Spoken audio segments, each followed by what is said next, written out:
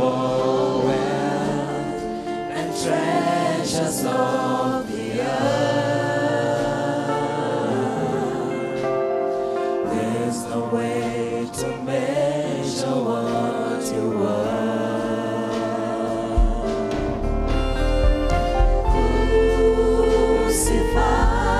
Crucified, laid behind the stone, you live to die, rejected and alone, like a rose trampled on the ground. You took the fall and thought of me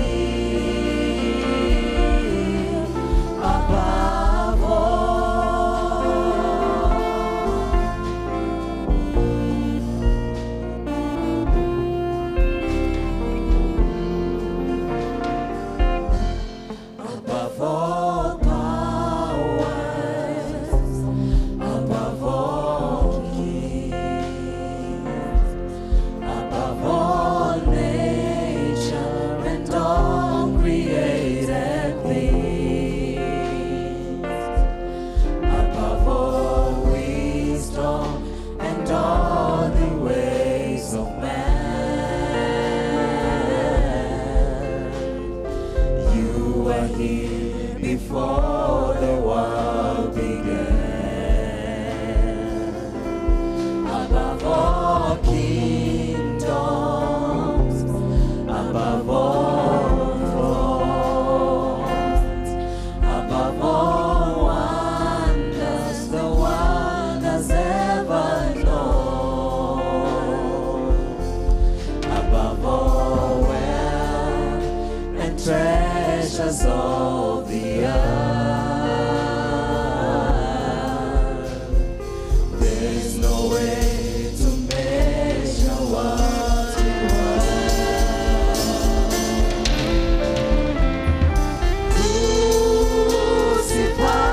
crucified, laid behind the stone, you live to die, rejected and alone, like a rose trampled on the ground. You took the fall and thought of me above all.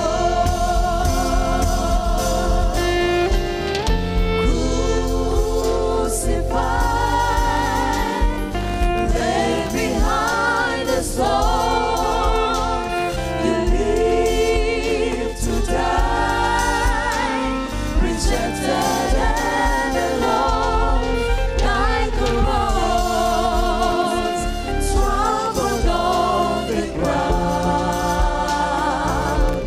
You took the fall and thought of me above all, like a rose trampled on the ground. You took the fall and thought of me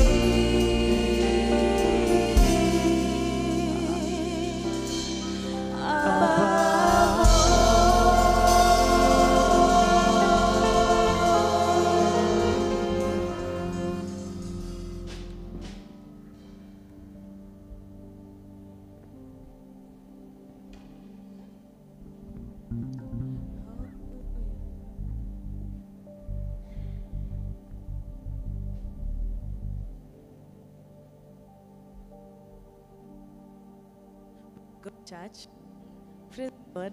Amen. Yes, we want to praise our Lord, for He has died for our sins, or He died for our sins to save us and to set us free. Amen.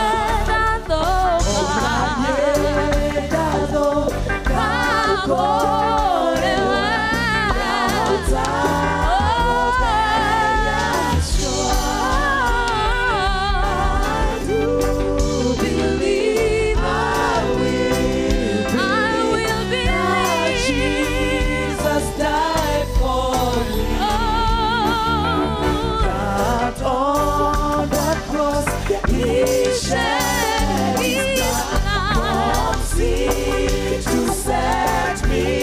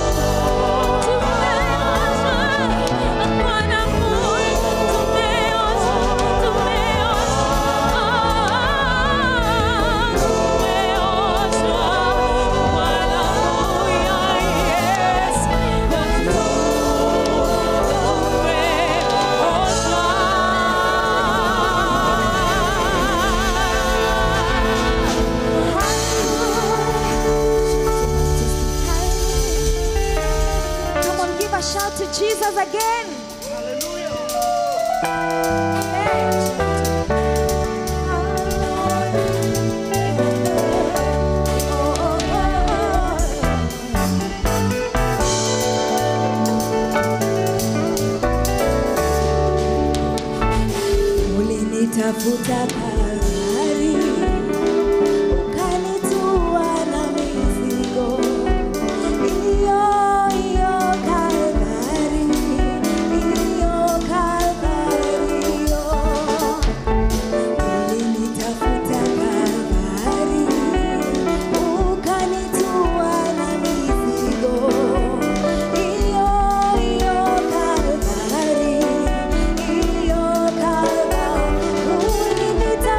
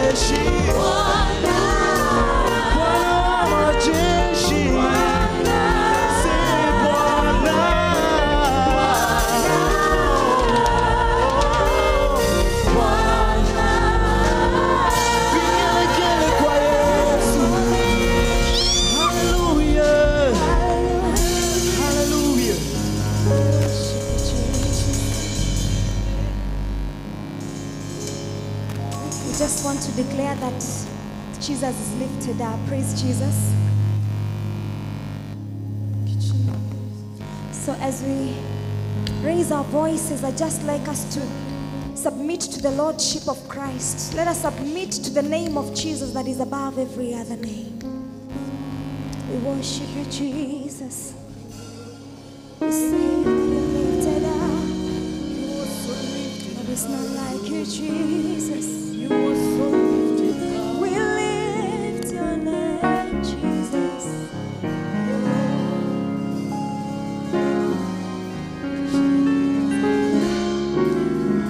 You are highly lifted up, Jesus, Jesus. You are highly lifted up, Jesus, Jesus. You are highly lifted up, Jesus, Jesus. You are highly lifted up, Jesus, Jesus. You are highly lifted up. highly lifted up, Jesus, Jesus, Jesus. You are highly lifted up. Jesus, Jesus. You are highly lifted up. highly lifted up, Jesus, Jesus, Jesus. Jesus. You are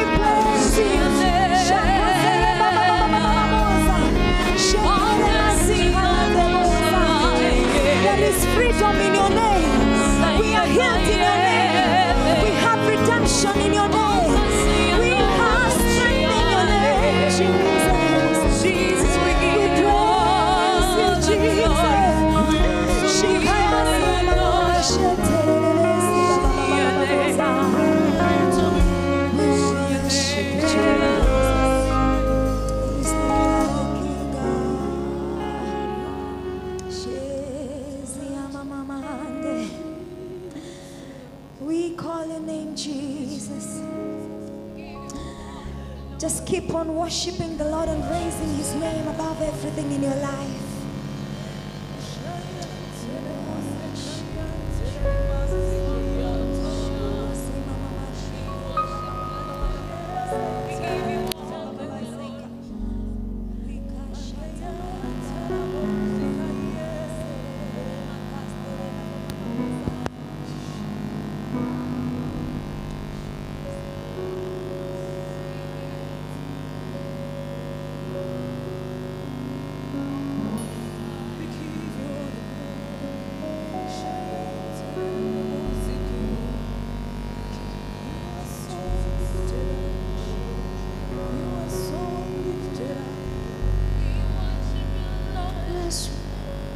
Thank you, Jesus. Your name is lifted up today, oh God. You're worthy, oh God. Worthy is your holy name, Jesus. Hallelujah.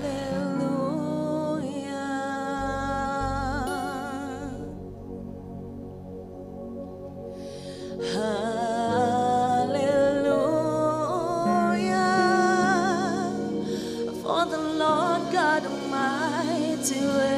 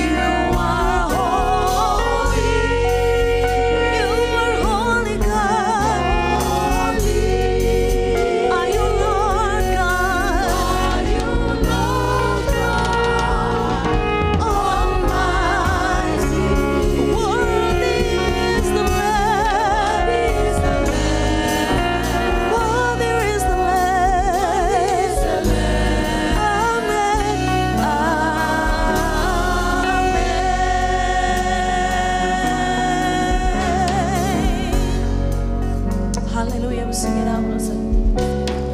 Hallelujah.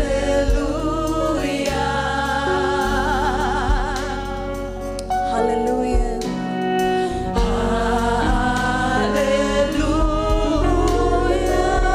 For the Lord God Almighty reigns.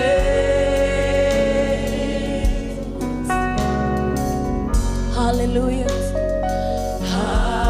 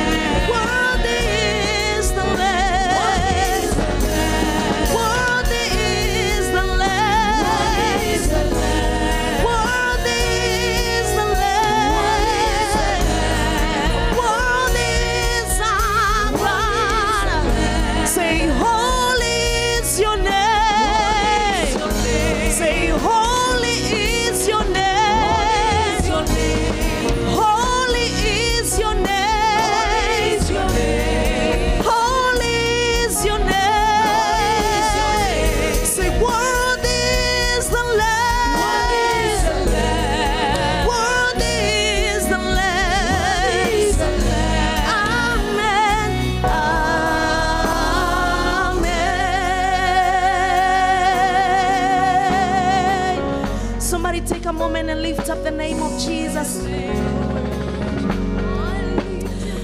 We rise just Lord for you. There's no us without Jesus. Holy, holy, holy is your name. All the angels bow. All creation sing. Worthy Lord. Creations bow. Worthy is your name. Nobody like you, Jesus. Nobody like you, Lord. Nobody like you, Jesus.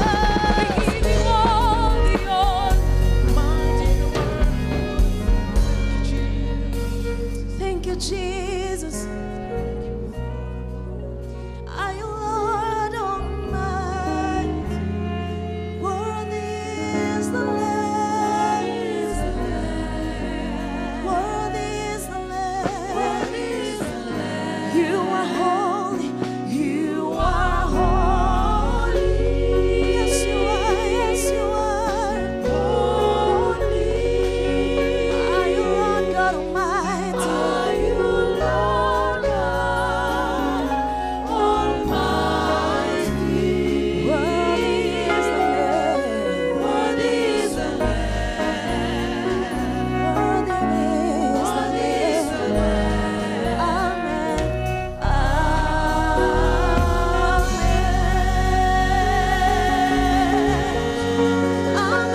Amen. Amen. Amen. May we pray together. Father, we thank you and we give you praise. Thank you because of this wonderful morning. Thank you for giving us the opportunity to come and hear your word.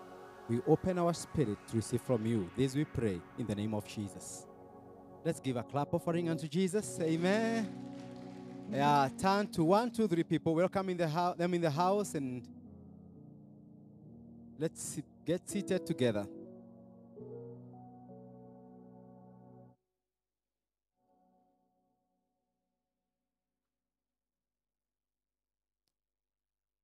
Thank you that you came today. We've been doing a series now for 3 weeks. We started from the book of Luke, and we went 22. Luke chapter 22, we did chapter 23 last Sunday, and now we are in chapter 24, and that's where we finish. Those that came for the first service, I did a very different sermon in second service because I went to the book of Matthew. I think it is Matthew 27. The same, like I had explained to us, these two, the four Gospels, they talk about the same thing differently. Matthew captured the story of Luke chapter 23 in a very different way. There are some things I would want you to go and read that we were finding. Matthew had more details. Matthew talked about Judas, that when they took Jesus to go and crucify him, Matthew tells us that Judas returned the money that he had taken, gave it back to the chief priest, and they refused. He threw the money, went away, and hanged himself. Matthew tells us Judas hanged himself even before Jesus died. And then he also tells us that the chief priest considered that money that Judas had taken as blood money. And what they did, they bought a field that is even today is called the field of blood. Wakanunua hiyo. It's something that was not captured by Luke. And today we are in Luke chapter 24. I want to, and for those that have come for the very first time, you've not heard us going through this. This season, we are just reading the Bible. There is no explanation. It's good when the Bible is able to explain itself. And we are going through a journey for us to see the Word of God becoming real to our lives. We have read so many texts in connections with all that. And even today, that's what I want us to do, to understand the journey. But let me explain something that I find. I mention it, but I hope that you can get the weight of the power of symbolism. People doing something for you to symbolize something, because symbolism is used so much in the Bible. So much in the Bible. So when people think from a carnal mind, from just the human mind, the journey to the cross, it's why? Why would he, if God was the Father and this was his son, why could he allow him to go through all that? What did it mean? But you see, it's because when you argue that without understanding the power of symbolism. When I look at governments, personally, when I look at governments and the way the governments work, you realize the power of symbolism. Power of symbolism. They do things that you don't even want to think about it. But when you think about it more, you realize, oh, kumbe they are doing this to signify this. This is a very godly thing, and that's the whole Bible. Like when one president is leaving and the other one is coming in, he is given a sword to signify power, transfer of power, isn't it? Then the president is given a presidential standard that is raised. Everywhere he goes, that must be raised to show that he is the one who is there. The flag is a symbol. Meaning, if a government comes in Kenya and raises the flag, if it is Uganda raises the flag of Uganda in Kenya, it says it is dominating Kenya. It's just a symbol, just that symbol only. Like what happens in all the embassies. In every embassy, they raise their flag. Meaning that ground that they are given by the government of Kenya is American embassy, that is now America. When you are there, that is America.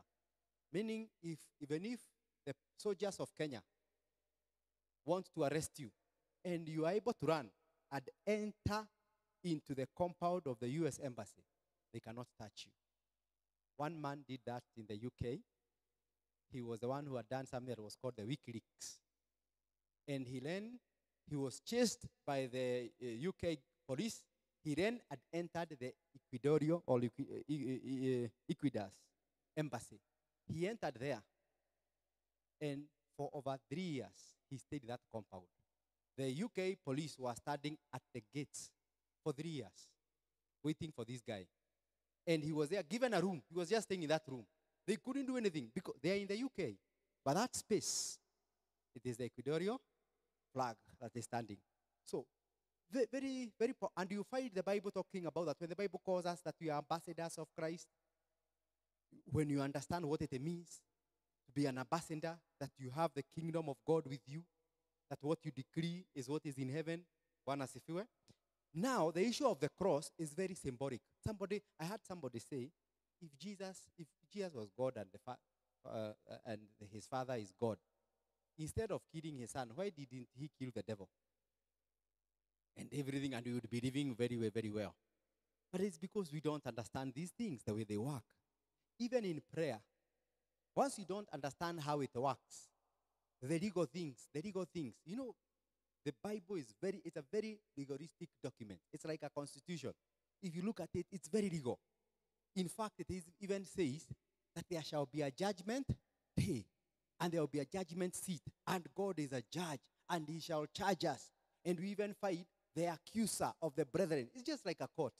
And sometimes you don't understand these things. So, even as we are going through this journey, you understand, even if we may not be able to expound too much on it, that it was planned, it was pre-planned by God, that Jesus would be beaten, that Jesus would be crucified, and in all this, it was showing and it was relieving power to us. Even Jesus being beaten, there was a reason. That by his stripes, we can pray that we are healed because of those stripes. You may not even understand what's the symbolism of that, but those stripes that he was beaten bring our healing. That on the cross, the devil understands it clearly. The devil knows that on the cross, we are able to get our forgiveness. Just by that act. So even as we go through this, understand there was a lot of symbolism that was created. Recently, which has been a very shocking thing, the princess of UK this week said that she has cancer. She said that she had cancer and she is under treatment of chemotherapy. And she just sat on a bench and she just said it. And then I saw some people writing and saying the symbolism that they were trying to show, because the UK, the kingdom, the queen, and all that, it's a state of symbolism. Did you see the burial of the queen? everything they were doing, you might even think, what are they are so ritualistic? Yes, because it's all about symbolism. Everything they would do, she would be driven by a horse, a cult. It has its symbols. Everything they will do, it has a symbol. And they did all that. And every religion, it's all about rituals. It's all about those things, the way they will do their things. Whether it is demonic one, even Freemasonry, when they do their things, it's very ritualistic. And even for us, you find, see, that's what we also do when you're doing the Holy Communion. You can't even explain. You're telling people there is power. We are taking juice, but it is the blood. We are taking some bread, but it is the body. Very ritualistic, and it has its power. But sometimes, if you are ignorant of that, it will never work in your life. So this lady, when she was speaking, you can see what they did. When she was speaking about her cancer, behind her, and you'd want you to see, to note that if you go and watch, there are flowers. For you, it's just a picture. But for those that to understand, you realize it was calculated that those flowers are there. I can't remember their name. But these flowers are used for cancer survivors. So they made sure she sat there to show that there is hope, even as she is speaking. So for everybody who could understand, was able to know, she is speaking, that she believes she'll be well, but behind her, something represents hope. Those flowers are used for hope. They appear before any other flower when summer is coming. So she was trying to speak to the people, but there were people that were understanding differently. Just like one time I read, and I think I mentioned here, I read a book that was interesting for me to show how people, even terrorists, they use the power of symbolism. They use the power of symbolism. You know, for us, we just live for what is there. We don't realize that. Once you start appreciating the power of symbolism, it will change your mind how you understand what is happening. And the issue of the cross, you realize it brings the issue of baptism. Baptism now comes. And when somebody is going through baptism, it is an issue of, and baptism by immersion. I'm not talking about another baptism. Baptism by immersion. It's an issue of all diplomacy and dignity taken away, and you go like Christ. The Bible says you are buried and you are set with Christ in the water, and you are able to come out. It's just symbolism. Let's think about it as we read this story. What happened to Jesus? Remember in chapter 23, and I think I'm almost finishing my sermon. In chapter 23, it was the chief priests and the Sadducees, these are the people of law, who conspired how Jesus was to die. In chapter 24, we find him being taken to the government, the Pontius Pilate, the Roman governor, because he's the only one who could give execution orders. The others could not kill anybody. And therefore, the church takes them to the government. And the government, somehow, reluctantly, they were able to give. And now, Jesus was crucified. That's what we read. He was now crucified on the cross. But now, it's interesting how, let me first of all summarize for you, Luke chapter 24, what happened.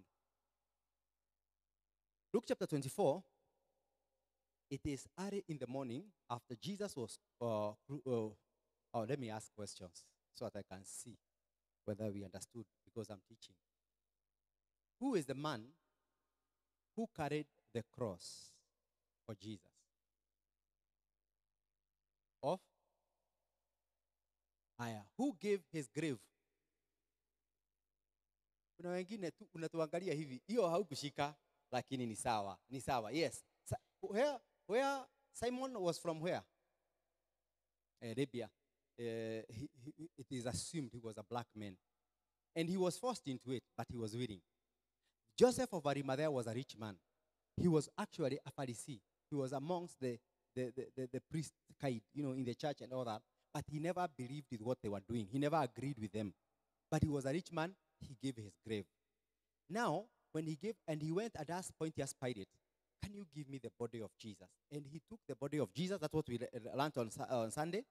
Akaibeba, na akaienda, akaifunga, na tukaona wamama. We saw a lot about the women. The Bible says they stood. Akiweka hiyo mwili wa Yesu kwa hiyo kaburi, walienda na wakaona pale imewekwa. Wakaenda kuprepare kwa sababu ilikuwa inaingia Sabbath na wangefanya kitu. So that on Sunday morning, waende because this was Sabbath. Sabbath is Saturday. So this happened on Friday night, na amewekwa kwa kaburi. So on Saturday, Sabbath, they couldn't do anything. It was a rest day. So on Sunday morning, and I explained, that is why Christians started worshiping on Sundays, because he resurrected on Sunday.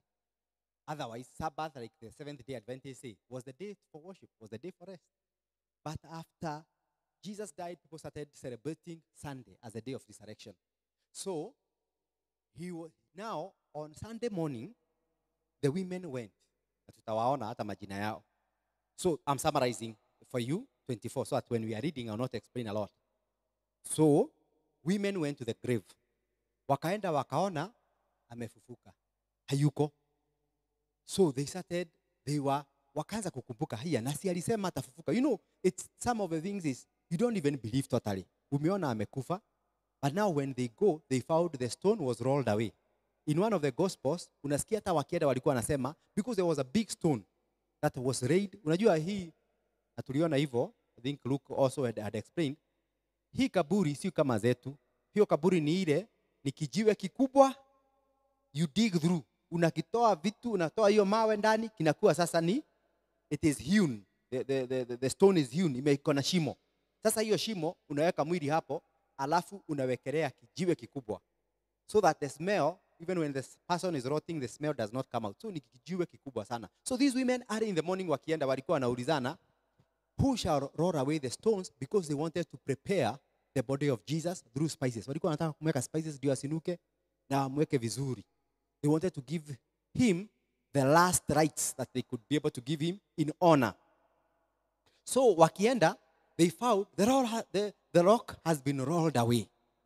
Then wakaona hayuko, wakatoka wakakimbia, wakaenda wakaambia the disciples, Peter akiwa mmoja, wakaenda wakawaambia, he is not there, he has risen. Lakini they never believed with the women. They never believed the women, the disciples. Si huko kwa Kikuyu kuna kitu wanasemanga, yatumia getekagio.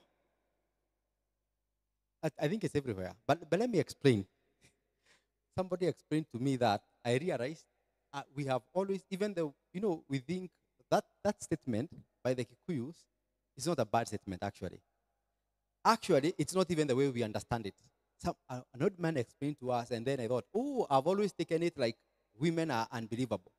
No, he told us that's not the meaning. The meaning was when the women would go to fetch water, women were doing everything. When they go to fetch water in the old days, if they noted strange men, they would come and tell the men, we have seen strange men. And the men would say, ni woga, hakukuwa na watu. In the morning, when they would wake up, the cows would not be there. They are stolen. And then they would believe what they were told by them. So the women's word is believed in the morning when you confirm all along what they told you was right. Are you understanding? That is how. But you know, the way we take it is like they are unbelievable. It's because they would say, they will never believe the women, but they will tell you. Just like I can see men, uliambiwa usigie kwa hiyo deal, ukaigia.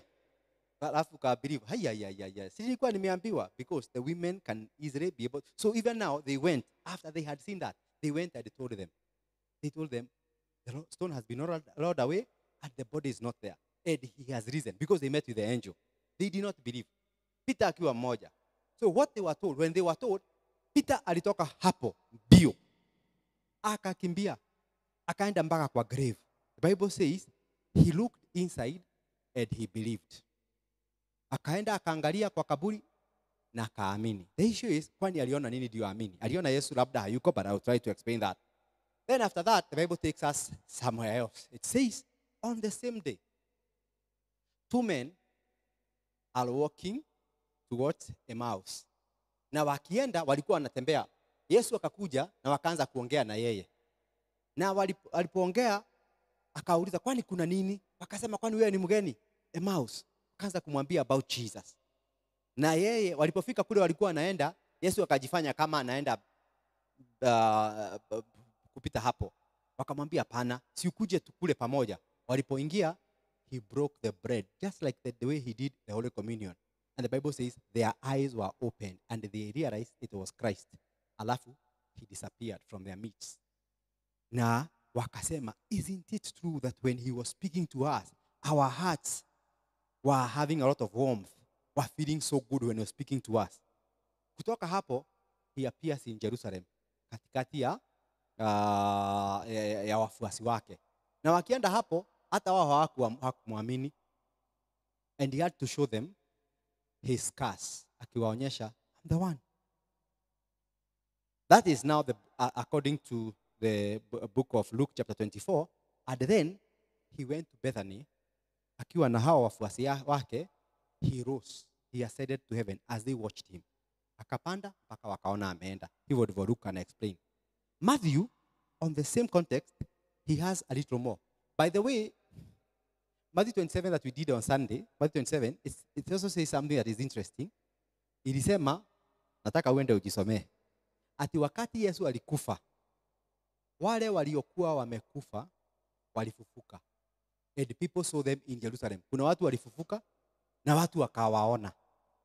So now, I just want to show you that there are few differences. In Matthew chapter 28, there is almost the same thing, but another thing that we see is Matthew saying that how the rock was taken away from the grave, he's able to say that there was a mighty earthquake at the guards. Because remember, on Sunday we saw that Pontius Pilate alienda akaambiwa na chief priest, wacha tuweke guards wengi hapo, because hawa wafuasi wa Yesu wanaweza kuja na waibe hii mwili na waseme hakuwa ati alifufuka. So kulikuwa na guards, walikuwa wamegada hapo kusikuje mtu. Lakini Biblia inasema kulikuja a very big earthquake. Na hawa guards were trembling. Then an angel appeared and rolled away the stone. Matthew tells us that. Then the guards wakakimbia kwa the chief priest. Wakawaambia amefufuka. Amefufuka and the stone has been rolled away. The chief priest, Matthew tells us, they went to Pontius, wakasema, wacha tudanganye, tuseme, twende tuambie Pontius Pilate, wafuasi wa Yesu wamekuja na wameiba hiyo mwili. Wameenda nayo. So that resurrection story is beaten. And they went and told Pontius Pilate, and they all agreed to that. And the guards, the soldiers, wakapatiwa kitu kidogo. Unaona hii kitu ni ya kitambo. Wakapatiwa kitu, na Biblia inasema even today that story stuck. Ya kwamba hakufufuka, mwili iliibiwa, na wakafanya hivyo.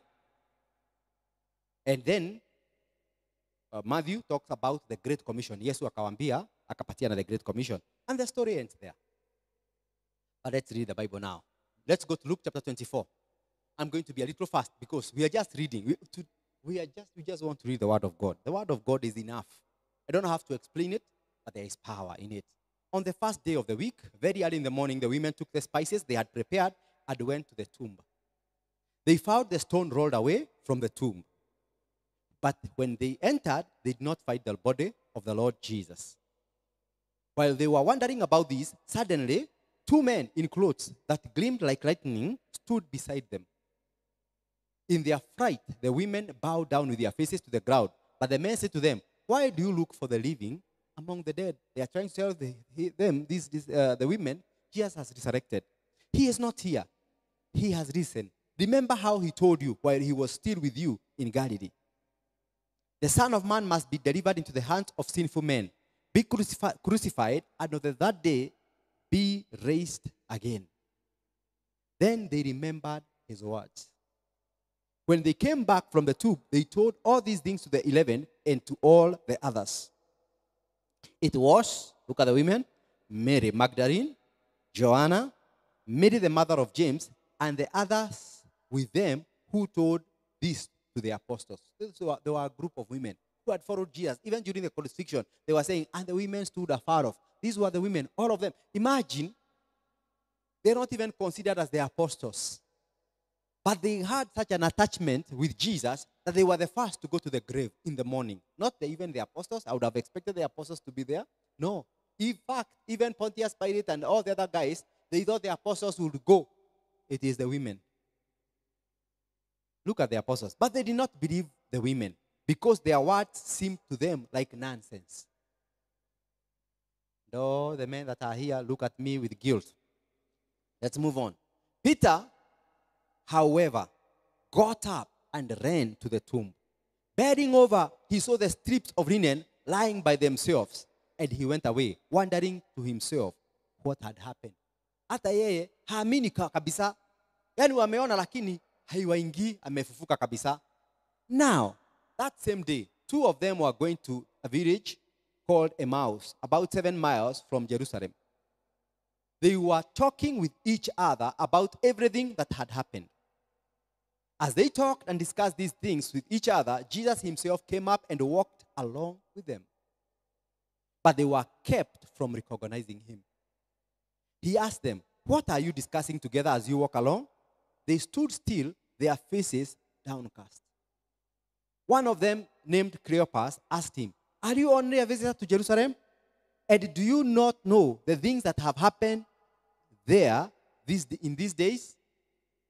"What things?" he asked. "About Jesus of Nazareth," they replied. "He was a prophet, powerful in word and deed before God and all the people. The chief priest and our rulers handed him over to be sentenced to death, and they crucified him." They are giving a summary of everything. "But we had hoped that he was the one who was going to redeem Israel. And what is more, it is that day since all this took place." Now understand, even for the disciples, when Jesus told them that he would become king, they thought, remember the story, these people, the Israelites, were under the Roman government. All the way from Rome, Italy. Italy was ruling. You know, let me put something here for you to understand, kidogo. The Roman Catholic Church is a very big church. And the Pope is very powerful. The Pope is more powerful than many governments. His rule is bigger than many governments. The followers of the Roman Catholic, they are estimated to be in billions. Like almost 2 billion people are Roman Catholic. So the leader of that church has a lot of power, isn't it? Very few. I think it's only 2 nations that have over 2 billion people, China and India. So you can imagine all the other governments. So any nation you go, and then huku kule anakaa kunaitwa nini? Yes? Vatican. Vatican is a nation. Italy, they had to fight. Italy, many years ago, had to agree to give the Vatican City as a nation. So the Pope is a head of state of Vatican City. Even when you go to Vatican City, when you go to Rome and you want to enter Vatican City, you are given a visa to be allowed to enter that city because it is a state and he is a head of state. That is why any nation he goes, if Pope comes to Kenya, he is received by the head of state as the president of another nation. Yet he is a religious leader. Those are things that probably are there today, so you can be able to understand. Now, not only was so the Pope is ruling so many nations, although in a religious capacity. Now, Caesar was the governor, was the ruler or the king of Rome. And he had colonized even Israel. Even Israel was colonized. So Israel was being ruled by Caesar through his governors. And one of the governors that we know there was Pontius Pilate. So now look, when Jesus would come and say he is the King of Kings, some people had hope, even his disciples. They had hope that he is going to overthrow Caesar. Are you understanding? And become the king of Israel. Because that's what he was saying. So they were fighting, oh, this is our Redeemer. So that redemption for themselves was not the normal redemption that we talk about. For them, he was to be a Redeemer. He was going to come and become the ruler, take away Pilate and Caesar. So that's the redemption they were looking for. No wonder you fight the disciples of Jesus one time. I think it's the father who went to Jesus of the sons of Zebedee. Akaenda akauliza, Yesu, when you become the king, will you allow my son, the two of my son, one to be on your left side and your right side? Unajua hiyo ni kusema nini? Utakubali mmoja kuwe deputy president na prime minister. And Jesus would understand. They were not understanding. Ndio alikuwa anawaambia, no, you don't understand my kingdom. The lowest will be the greatest. That's what they were thinking. Even when you find Peter fighting with the soldiers and cutting their ears, because they were very carnal. All their thinking was Jesus is becoming a king. Now look and understand that when you see it, let's go back, kidogo, I think verse 20. Oh, yes, no, that's the same one here, there, 21. So these disciples are saying, but we had hoped that he was the one who was going to redeem. In the context of taking away Pilate and Caesar, that was what they were thinking. They were not getting the aspect of the kingdom of God in terms of how we understand it today. And what is more, it is that day since all this took place. So amekufa na ameenda, hope is gone. He will never become king. In addition, some of our women amazed us.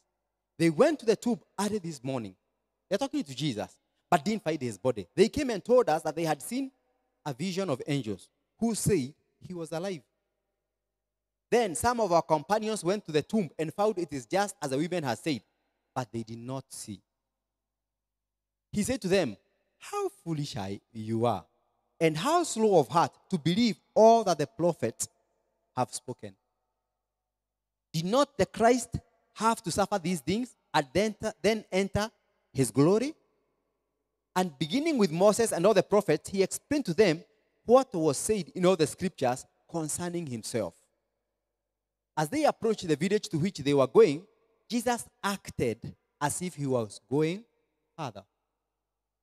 But they urged him strongly, stay with us, for it is near evening. The day is almost over. So he went to stay with them. When he was at the table with them, he took bread, gave thanks, broke it, and began to give it to them, just as he has done before that was the last supper, and now he is doing it again. Then their eyes were opened. That's what the Holy Communion, when it is taken in a good way, that's what it does. It opens your eyes. They should open your eyes. And they recognized him. And he disappeared from their sight. Akaenda. They asked each other, were not our hearts burning within us while he talked with us on the road and opened the scriptures to us? Wanakumbuka, the way we were feeling good. They got up and returned at once to Jerusalem. There they found the 11 and those with them assembled together. And saying, it is true, the Lord has risen and he has appeared to Simon. Then the two told what had happened on the way and how Jesus was recognized by them when he broke the bread. While they were still talking about this, Jesus himself stood among them and said to them, peace be with you. Now, who are those? Who amongst them? The 11 disciples are there, isn't it? Everybody is there. So he appeared to them, so now they can see him. They were startled and frightened, thinking they saw a ghost, because they still were not believing that he has resurrected. He said to them, why are you troubled, and why do doubts rise in your minds? Look at my hands and my feet. It is I myself. Touch me and see. A ghost does not have flesh and bones, as you see I have. So I'm not a ghost. You can touch me. And then he did another thing that ghosts don't do. When he had said this, he showed them his feet and hands. And while they still did not believe it because of joy and amazement, he asked them, do you have anything here to eat? Because only people with flesh and blood eat. They gave him a piece of broiled fish. And he took it and ate it in their presence, so that they believe he's not a ghost. He said to them, this is what I told you while I was still with you. Everything must be fulfilled that is written about me in the law of Moses, the prophet, and the Psalms. Then he opened their minds so that they could understand the scriptures. He told them, this is what is written. The Christ will suffer and rise from the dead on the third day. And repentance and forgiveness of sins will be preached in his name to all nations, beginning at Jerusalem. You are witnesses of these things. I'm going to send you what my Father has promised. But stay in the city until you have been clothed with power from on high. He's talking about the Holy Spirit. Musiende, musitoke. These guys were weak. They could not manage to do much. So he's telling them, don't move until what was promised come to you. When he had led them out to the vicinity of Bethany, he lifted up his hands and blessed them. While he was blessing them, he left them and was taken up into heaven. Then they worshipped him and returned to Jerusalem with great joy. And they stayed continually at the temple, praising God. Amen. We are done. Thank you. Now, if we were to continue, we would have gone to the book of Acts. And then in the book of Acts, what do we find them doing? Still praying in the upper room. This was 50 days later. Actually, when, like now, after Easter is on Sunday. If you count 50 days, the Sunday that is there is called the day of Pentecost, because Jesus appeared almost 2 months later. The Holy Spirit came almost, but they were continually, they went there to pray and wait for the Holy Spirit. And he came. Bwana asifiwe. Acha tusome Matthew 28. Bwana asifiwe. Mimi sihubiri. Si nikusoma tu tunasoma Biblia. Let's go to Matthew 28. Now you see how, and you are able to appreciate how each of them was giving an account of Jesus. It is shorter. This one is shorter. After the Sabbath, at dawn on the first day of the week, Mary Magdalene and the other Mary went to look at the tomb. Now you can see he's not very detailed, like Luke. Luke talked about Joanna, Mary Magdalene, and all that. Yeah? There was a violent earthquake, for an angel of the Lord came down from heaven and, going to the tomb, rolled back the stone and sat on it. His appearance was like lightning, and his clothes were as white as snow. The guards were so afraid of him that they shook and became like dead men. The angel said to the women, "Do not."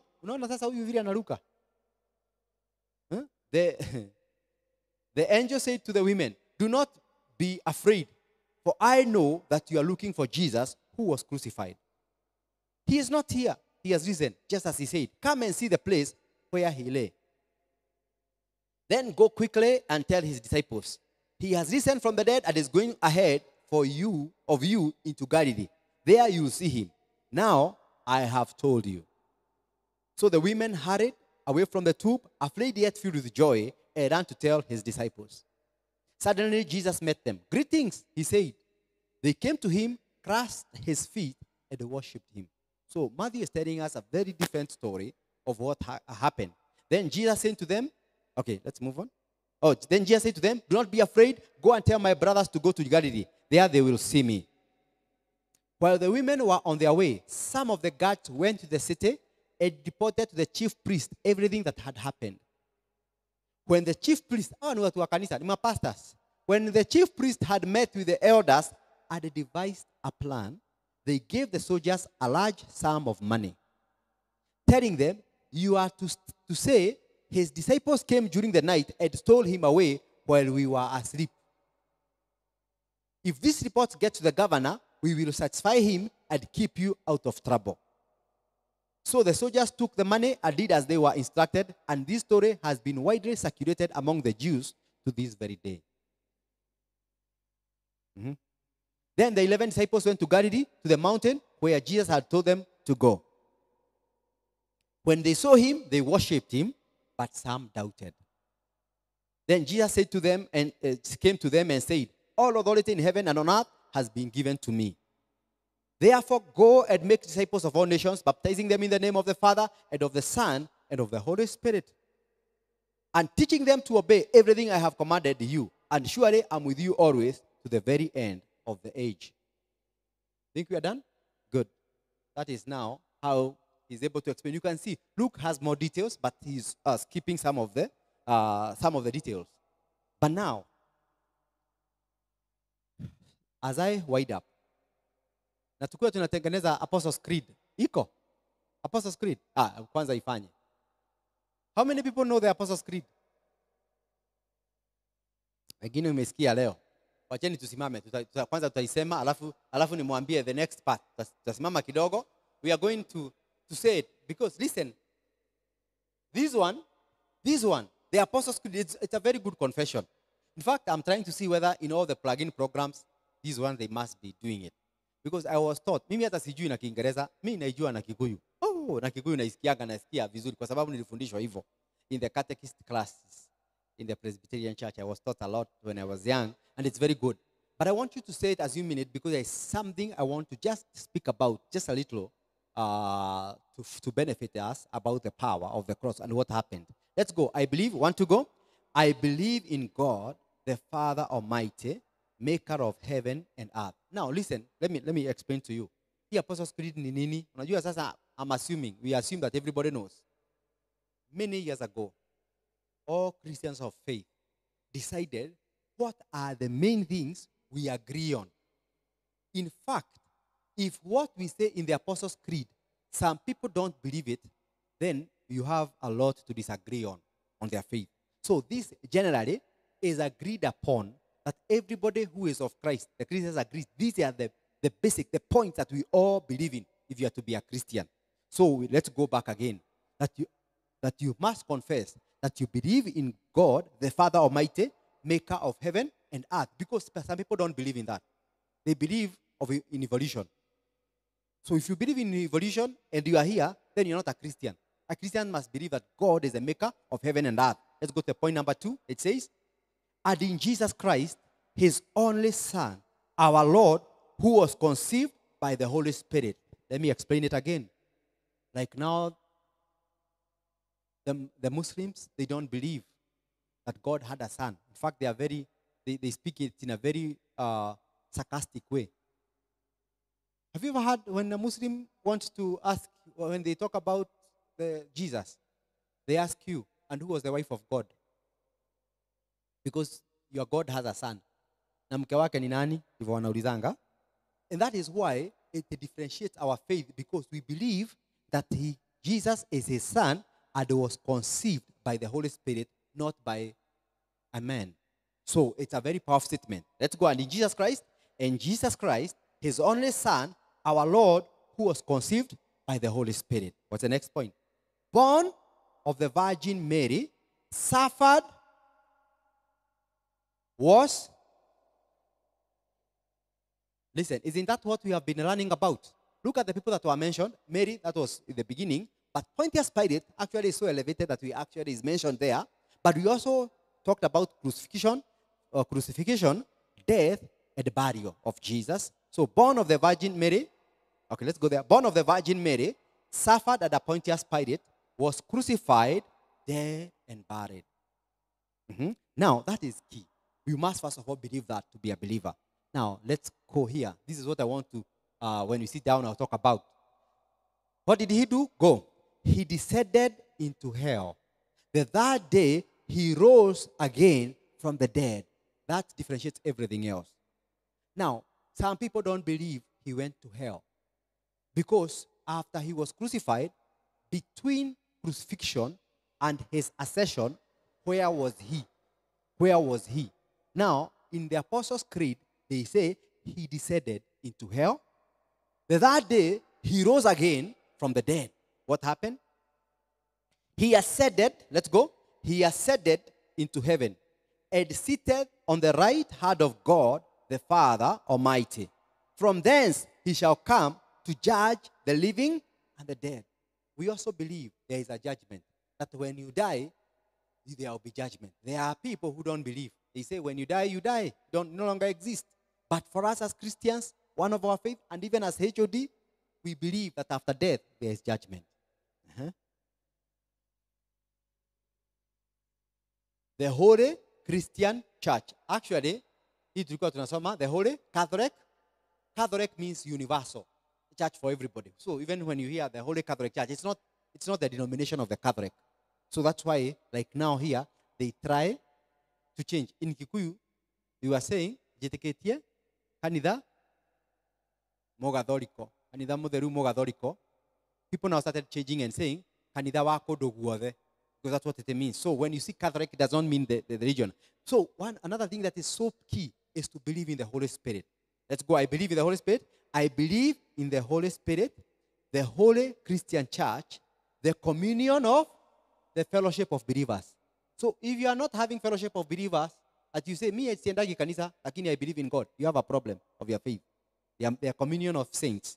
The forgiveness, the resurrection, and the life everlasting.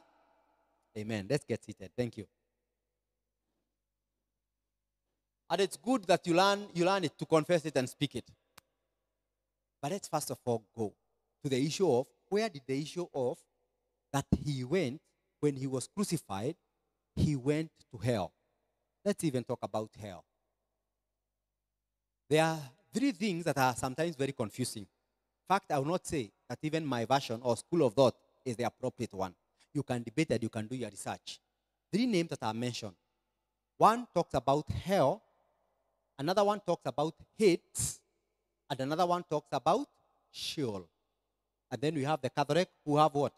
Purgatory. Have you ever heard of those three things? Four things, eh? Let's call them four. Have you ever, if you have ever heard about purgatory, lift up your hand. When we don't have Catholics who are former Catholics. Purgatory, we don't find it in the regular Bible. It's only in the Catholic Bible. The Catholic Bible has, I think, 4 more books. One is called Judith, another one is what? So it has that.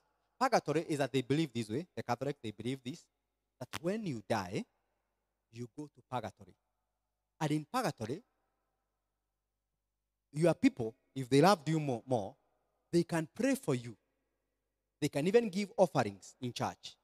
And the Catholic father or a priest can pray on your behalf that God can take you from purgatory and take you to paradise. That is not in the gospel. That is not what we believe in. We believe, ukikufa, umekufa. Hakuna maombi itakujeji pale umeenda. Tunaelewa, eh? Na ni vizuri kujua hivyo. Hakuna purgatory, hakuna. That's a creation of man. And, if I dare say so, a very lucrative way of raising finances. Very lucrative. Because people can give anything. If you know your son has died and he was not going right, but if you can give a giving that is good, the Lord will take them from there and take them to heaven. People spend millions trying to do that. But your living of going to heaven or hell is now. It's what you do.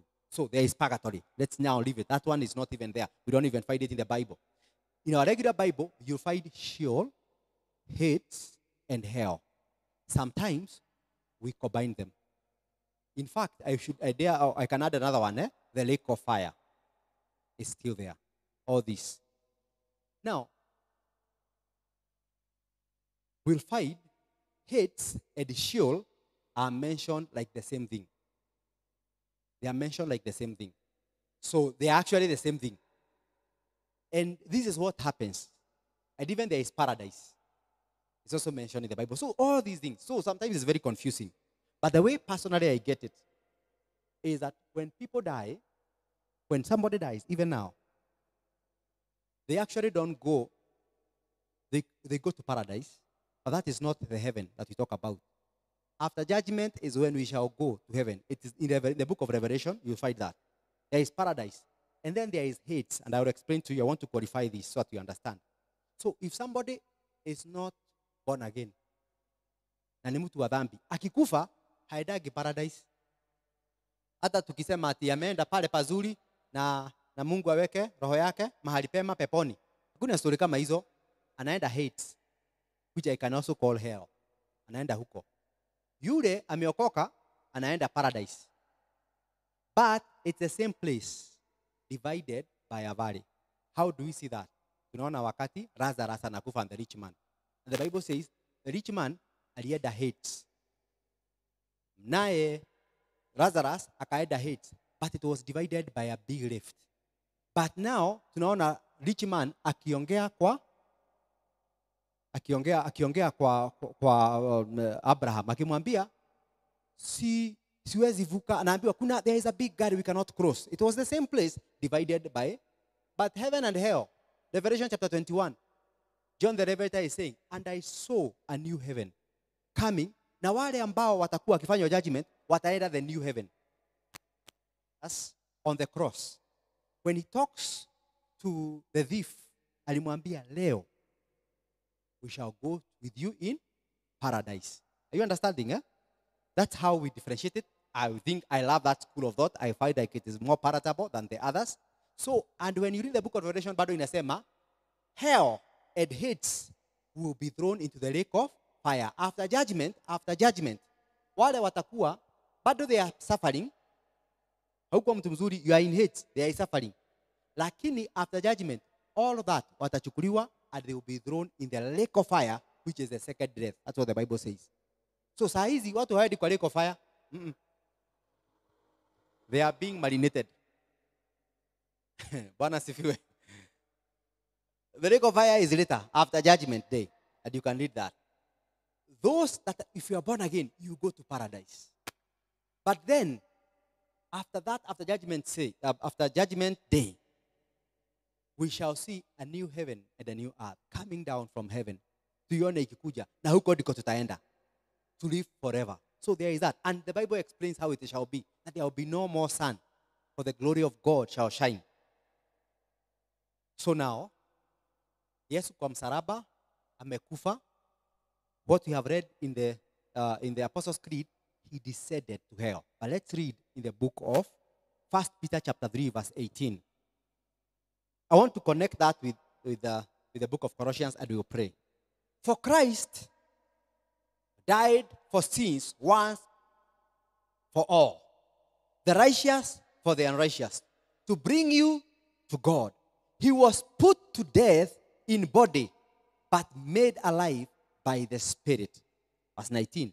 Through whom also he went and preached to the spirits in prison. Let's move on. Who disobeyed long ago when God waited patiently in the days of Noah while the ark was being built. It is only few people, 8 in all, were saved through the water. Let's move on. Or ama tumemaliza?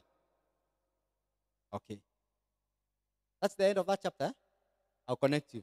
Oh, yes. And this water, okay. And this water symbolizes baptism that now saves you. Not the removal of dirt from the body. Oh, yeah. It's okay. You can read it. But it says, let me explain again what it says. I had given you up to there. Is that Peter is trying to say, he's trying to explain the crucifixion, the dying of Jesus, and the ascension. And he says that he went to the prison. Some of the texts in the Greek, they talk about Sheol. He went to Hades. Kwenda kuhubiria hao. Ndio mtu unasikia mtu akiuliza, na wale ambao hawakusikia neno la Mungu wataenda wapi? They heard it because he went there to Hades to preach to them. And he preached to them. Those that were in prison, he preached to them. But now, let's read Colossians 2:13. We shall read in NIV and also in King James Version. When you are dead in your sins and the uncircumcision of your sinful nature, God made you alive with Christ. He forgave us all our sins. Because crucifixion is about forgiveness. Having cancelled the written code with its regulations that was against us and that stood opposed to us, he took it away, nailing it to the cross. And I will explain a little there. Having disarmed the powers and authorities, he made a public spectacle of them, triumphing over them by the cross. Now listen, the devil was very powerful. Before the cross, the devil was very powerful. He had in his, because the Bible is very legalistic, I told you. Very legalistic. In fact, if you go back, let's do in King James. I think King James might talk about that. And you being dead in your sins and uncircumcision of your flesh hath quickened together with you, having forgiven you all your trespasses. Verse 14 is the one. Blotting out the hard writing of ordinances or legal things, legalities that were there, that was against us. Because let me tell you, when you hear the judgment seat,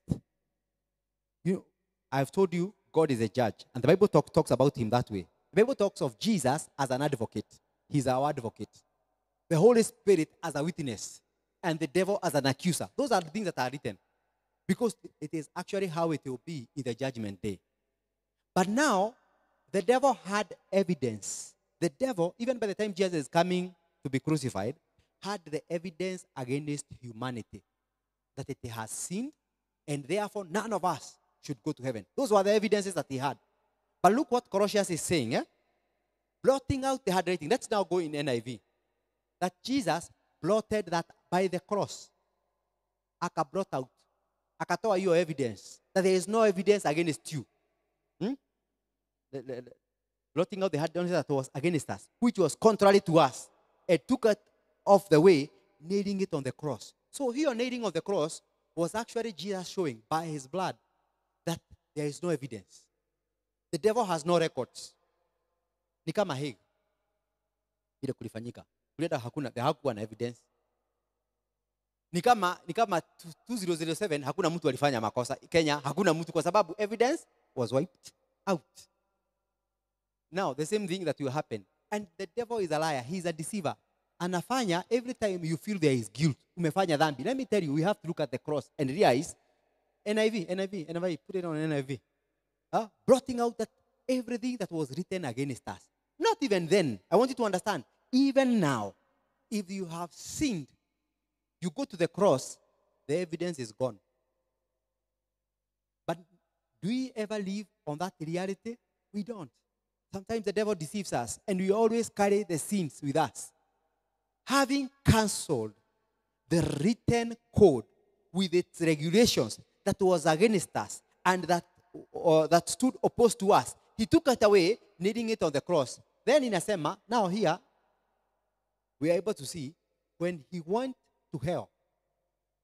Let me tell you, demons could not, because they are in the custody of hell. Demons take the custody of hell. Na kuna wakati nilimweleza mtu akikufa sasa hapa tuseme mtu amekufa, what happens? Akikufa hivi. Unajua yeye anajuanga amekufa. Amepata accident amekufa. What happens? And the Bible explains it again, the story of the rich man and Lazarus. Inasema alipokufa, angels appeared to take him to paradise because they are the ones that are custodians of paradise. Akikufa, ati angels came, wakamchukua, wakampeleka to paradise. Kama wewe hujui Mungu na hujamwamini, ukikufa saa hizi, demons appear. Wanakuja wanakuchukua. Na wewe unajua, I have been preached to. You cannot turn back. Wanakuchukua. Wakikugoga wewe. That's my assumption. Wakikupeleka Hades. Wao wanakupeleka Hades.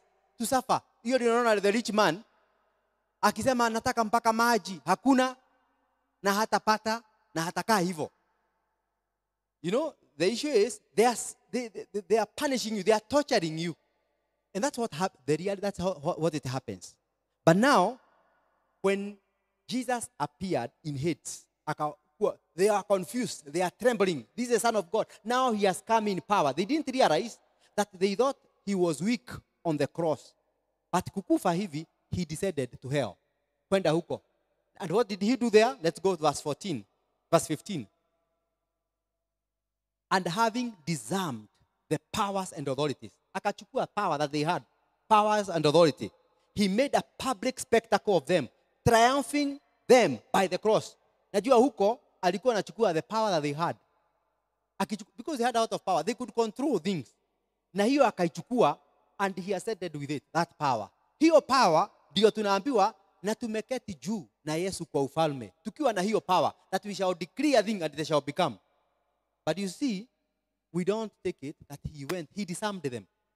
Kuna power, walikuwa na legal power, they had power over dominion. Ndio unaona shetani akitempt Yesu. Anamwambia naweza kukupatia ufalme na nikupatia. He had a lot of power. Lakini hii yote ilichukuliwa msalabani alipokufa. He decided, disarmed them. That is why when you're in God, the devil can try to attack you. But he's unable. But the problem is, we don't even realize the power that God has given us. Nadio, is it Ephesians that says, that I may know him, and the power that resurrected him? Because there is power. He took the power. The devil was disarmed. Ni kama mtu amekuja kwako na amekuja na a gun. Hiyo gun imechukuliwa na wewe umepatiwa. Na wewe bado unatetemeka. Wewe ndio na ako hapo na amefungwa. Ako disarmed, ako hapo. Unaambiwa chukua ushukani. Unatetemeka. Unasema lakini unajua yeye ni powerful. Unaambiwa si powerful. Where do you go? You have the pistol. Do what you need to do. But you are there, and that's what happens to us. And that's why sometimes I think God anatuona naona sasa hawa watoto wangu. I have given them power. I have disarmed the enemy. They have the power, but we don't use that power. We are still trembling with fear. But the devil, Bible says, even demons, by the mention of his name, shudder or tremble. By the kujua, wanajua Yesu vingine. Wanamjua Yesu, wanamjua. Wakisikia nini they shiver. Na yeye aliteremka huko akachukua mamlaka, na hiyo mamlaka ametupatia. Praise the Lord. If you forget everything about the cross, remember that Jesus, let's go there, disarmed them. Na akaenda na hiyo power. Na hiyo power sisi ndio tuko nayo. My question is, he made a public spectacle of them, triumphantly. Unajua public spectacle ni huko alikuwa anatembea kama kwake. Bwana sifiwe. Alikuwa anatembea hate hivyo kama wanamuona demons bowing before him. Unajua zilikuwa zinafikiria huko ni public spectacle, wakamake huko wote wakimuona mpaka everything. Mimi ile nashidwa. Kuna mtu huko alihubiriwa na akakataa. Uone huyu ako deceived. Because he preached to them that were in prison, that had been in prison. Na akahubiri huko. Kulikuwa crusade. Hits. Bwana sifiwe. Kulikuwa na hiyo. Na akahubiri na akaoneshana mamlaka yake na akatoka na hiyo power na akaenda nayo. Na sasa he is seated, that's the Apostles' Creed, at the right hand of God. He disarmed them. My brethren, we have that power. How are we going to use it? Now, because I've finished my sermon, let me mention about what I want us to do. Because on Wednesday, the next 2 or 3 Wednesdays, I'll be preaching about curses. Curses. It's something that has been put in my heart, but I have been studying and reading a lot and trying to research a lot, because I want to talk about the power that God has given us to bring down every curse that is upon us. And the Bible says, cursed is the man that is hanged on the tree. So Jesus took all our curses. Some of us believe that they are cursed. Nani sawa inawezekana. But now, this power tumepatiwa. Why are you trembling? Because somebody has said, I'm going to curse you, or has cursed you. We've got to know how to use this power to break every curse, every spell, every word of magic that has been spoken against us by the power that we have received on the cross. Bwana sifiwe. So I'll not teach that one. I'll not preach on the Sunday service. I'll preach it on the evening service. If you're available, come. We shall then have one day when we shall pray, breaking down all the curses that have been spoken against us. Some of them are curses that have been spoken. We never did anything, but they were spoken out there. Or things that were done that brought curses over us. Because of disobedience, some curses have attached themselves to us. We've got to break them. We have the power. We have received the power to break every curse. I don't have time to explain it a little more, but I feel like I need to show you about how Israelites were cursed because of Jericho and what they had disobeyed God. That they were getting defeat even when they went to small nations like Ai. Wanapigwa. Joshua analala mbele ya Mungu, anauliza Mungu, how? After having all this victory, how can this small nation defeat us? Hata walikuwa wamekafanya chini sana, walikuwa wametuma sijui 3,000 army waende hako malizaneni na hako. Walipigwa, wakapotea, wakauawa. Joshua analala mbele ya Mungu, anamuuliza how? Mungu anamwambia ni vile kuna watu wamefanya kitu in the camp. Na hiyo kitu ndio imefanya mchapwe. Kuna defeat tunapata kwa maisha yetu kwa sababu kuna watu kwa familia zetu ama kwa our lineage wamefanya vitu visivyo. But we have the power to disarm the enemy. Because the enemy is very, very legalistic. Anajua kuna mwanya. There is a gateway that has been created in your life. But by understanding, we are able to grow. Unajua what the devil has made us become weak? Ignorance. Ignorance. Haujui. Unajua watu wakianza can we stand up? Can we stand up kindly because I want to finish. Watu wakianza kuelewa vitu, wanaanza kupata, unajua, you know what has happened in Kenya? People have started understanding things. President anasema kitu. Watu wanasema tunaenda kotini. Hata president amefika pahali hata anaambia watu na msinipeleke kotini. Unajua kwa nini? Watu wamerevuka. Wanajua constitution haisemi hivyo. Anasema finance bill, wanasema tunaenda kotini. Wanaenda kotini, anaambiwa haukufanya vizuri, anarudi kwa parliament itengenezwe. Sasa mimi na wewe Biblia hatuijui. So shetani anatumia ignorance, na sisemi rais ni shetani. Bwana asifiwe. But shetani is very legalistic. Anatumia vitu to torture you in your life. Uendelei kwa your life. Lakini kwa sababu hauelewi, and you don't know, unateseka tu. Wakati utateseka, wakati utajua, unaenda mbele ya Mungu unasema, he does not have any legal grounds to do this. The devil cannot make me suffer this way because you have given me power. Unaanza kuona maisha yako ikibadilika. Bwana asifiwe. Vitu zingine zimefungika, an iron ceiling in your life. Kuna mahali hujafika. Lakini hizi iron ceilings zitabomoka in the name of Jesus. But you must first of all have that knowledge in you. Some of us are not hungry enough. You are not hungry enough to get. Na unajua ceiling zingine ukizitoa si zako, umetoa mpaka the next generation. They will not suffer.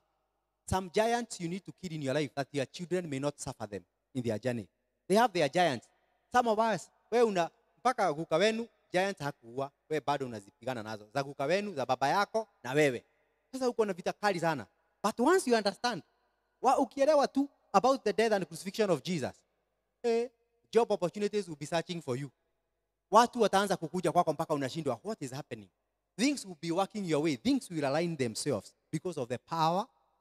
And that's where you also understand about prayer. Unaanza maombi, vitu zinaanza kufanyika in your life. Bwana asifiwe.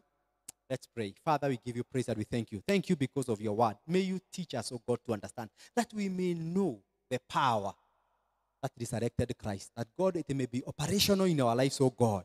That circumstances will change in our lives. We shall become men of honor, men of dignity, men of character. Women who shall change our nation and even our trajectory in our families, oh God. Our children will not suffer the broken bridges along our way because we are building new bridges that are better. No ceiling that will be above us, that will protect us to go to the next heights in our lives. I declare wellness, I declare goodness, oh God. Thank you because of the power of the cross. For we know that our enemy is disarmed and we have the power. As we are praying, I want to ask whether there is anybody who is not born again, but you want to give your life to Jesus. Kindly lift up your hand. Na mtu akitaka kuokoka. It's the beginning of you seeing the power of God in your life.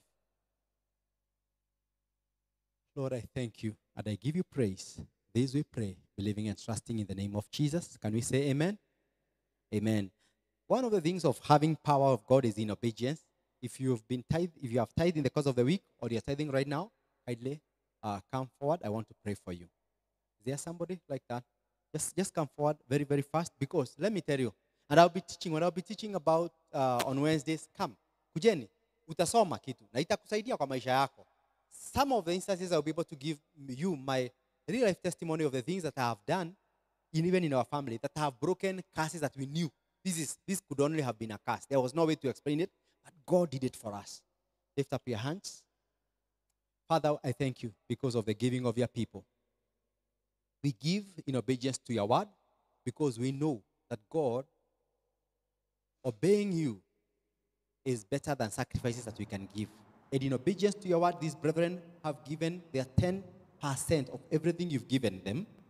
The Lord, in doing so, you may honor them by protecting what they have in their lives, oh God, that the devourer will not be able to destroy it. I speak an open heaven, I speak wellness, I speak goodness, and I declare it as well in the name of the Father and of the Son and of the Holy Spirit. Can we all say amen? Thank you. You can put your offering there. Thank you. Now we are going to give our offerings. You can take them out, take your offering out. Amen. Put it in an envelope, or if you have it on your phone, you can be upstanding still. Now we know a Jew to itaiombea. Nitaongea baraka. These things we do by faith. I've come to understand that the walk of the cross is a walk of faith. Amen. Just prepare it. Just rise up.